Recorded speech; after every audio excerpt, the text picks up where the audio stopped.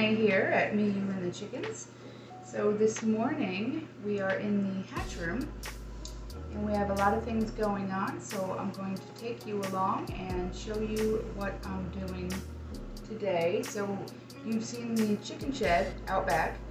So this is not the chicken shed, this is where I incubate and hatch, and the new chicks or ducklings or whatever it is that I'm hatching stay in here for anywhere from 4 to 7 days, just to make sure that they're okay, that they've learned how to eat and drink and everything is okay, and then they move out to the chick shed, and the chick shed is where everybody can come and they can, pick out whatever chicks they want. But until they're ready to go out there and they're safe and healthy and everything is good, they don't go out there. So let's let me pause, move the camera for you, and let's move some new hatchlings over to the brooder. Be right back. Alright, this is the hatch tray. So I have 2 different incubators, one that's over on this side that you can't see, and one that's here. These are the bigger ones. I also have a few that I use for duck eggs. So these I only use for chicken eggs because I feel like the styrofoam just doesn't hold the humidity right. But anyway, so once they're ready to go on the hatch tray, they come over here, and this is what I use. This has no egg turner in it. This is just for hatching. And that way I can stagger in both of these incubators over here all different dates, and because you open up anyway a couple times the candle, so I'm really not opening it up too much. Alright, so let's see what has hatched in here. I'm not going to open it up all the way because there are still, I believe, some in here that are pipping because I have different dates in here. So I'm not going to open it up all the way, but I will take the chicks out and show you. So we have, okay, you're ready. So this is a barred rock, and he is just hatched. And I'll show you the brooder too in a moment. Yep, so he's ready to go over. And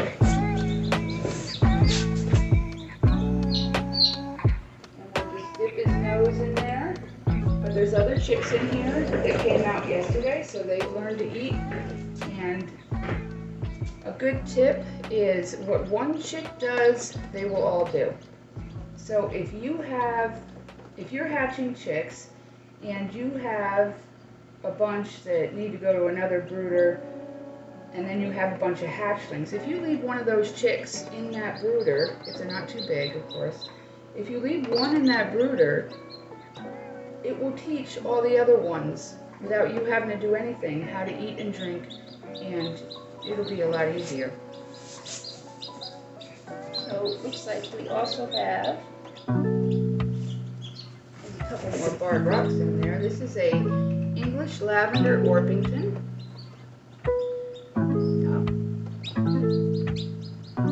And he's pretty much dry, about 95%. And he'll finish underneath that heat lamp under there. But I don't want them to be without food and water.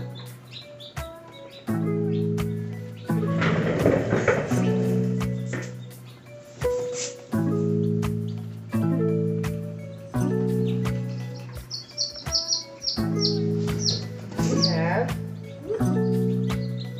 wiggly barred rocks. More barred rocks.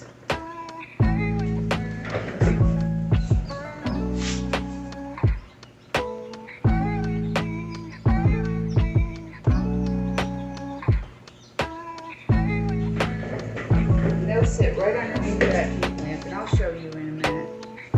Let's just make sure we get everything out. Now this guy here, he's not ready to come out, but I want to show you. This is one of our color projects in our Orpingtons. I don't know if you can really see him. When he dries a little bit more, I'm going to show you. They're really pretty chocolate color, and it's actually a cross between an English lavender Orpington and a buff Orpington. And nobody else is really dry enough to come out. But the humidity is a little bit high, so we're going to take some of these wet eggs out, and that will help to drop it. And I see we do have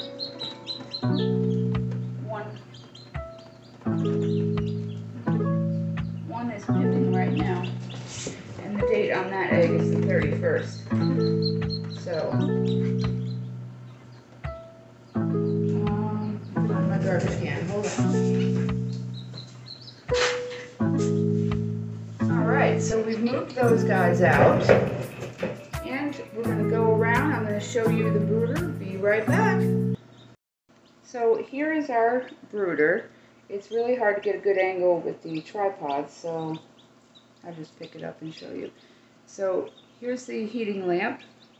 It's a, I forgot the wattage on it, I'll have to get the box. But it's really strong and it's really hot. So it only covers this part. When you start to move your hand over, you can actually feel the coolness. In this room, because of the incubators and the heat lamp and the vents are closed, it stays really warm. So they're away from the heat. They're all over here. But if they need to, they'll move over here. And in here, we keep Nutri-Drench. Let me show you that. So this is Nutri-Drench. This is full of vitamins and supplements that new chicks need from being in the brooder or the hatch tray, and you know they might stay in there for a couple of days, so that really helps to get them hydrated. See, he just came out, and they're already learning how to eat and drink, which is fabulous.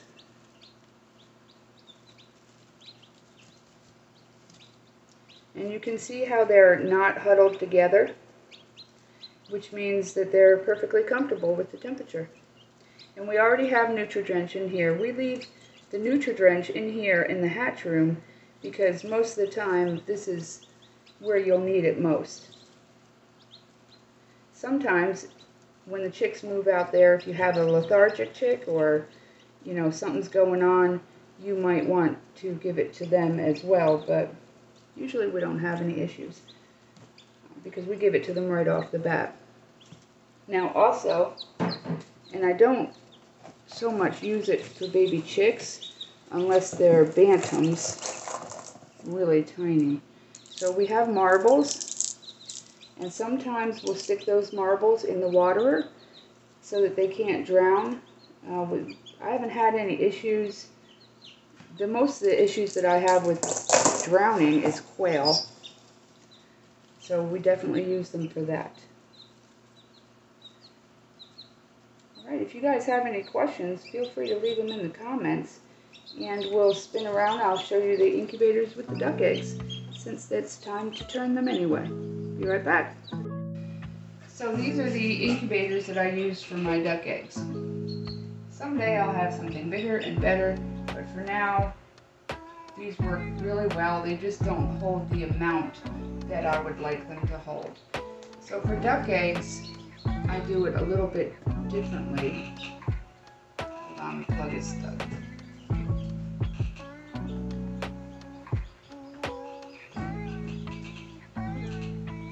Okay.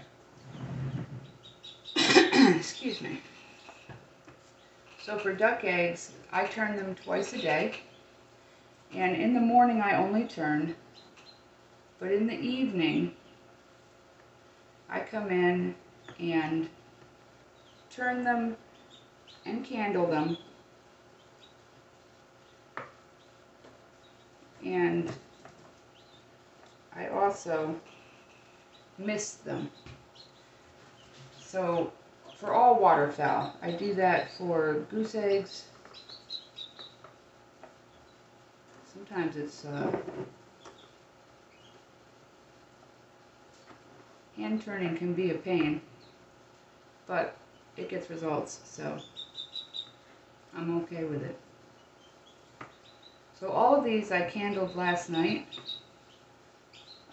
and they are all developing, moving. These are all different dates. Most of these will begin to hatch on the 10th. That's the date they go on the hatching tray. This one is the 15th. And then the 22nd. And I say, you know, the hatching tray, I mean, they're really already on the hatching tray because they're going to hatch in here too. I don't know how that one got. Okay. This one I'm not going to turn because it's a goose egg, and I just put it in here last night. And you only, for the first 7 to 10 days, you're just going to let them sit in here. And which is basically what I'm doing with this one, because they're not ready to be turned yet. So that's the first 7 to 10 days, you just let them sit, don't turn them, don't miss them, don't do anything with them, just leave them there. And then after that period of time, you open it up, candle them all, see what is developing and what's not. Of course, you're going to take out what isn't developing, and then you'll turn them and you'll miss them. Now you can let them cool. See, these are the 23rd. These are the 23rd, so I'm not going to turn these because they're not ready to be turned yet. So I'm just going to leave them there. So I open up in the evening, not twice a day. So the first thing in the morning when you come in and you do your turning, and then you close it back up. Now, in the evening, I come in and I turn, and then I let them cool for 15 minutes, 10 to 15 minutes, and then we mist them with the water bottle and cover them back up. Now what that does, because they're waterfowl, it simulates the mother leaving the nest, going for a swim, and come sit back on the nest, and she's wet. So that simulates that. Not perfectly, but it works, and I have a pretty good hatch rate in these incubators.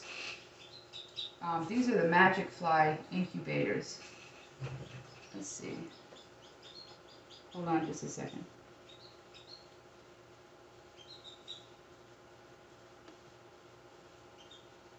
They hold about 19 duck eggs.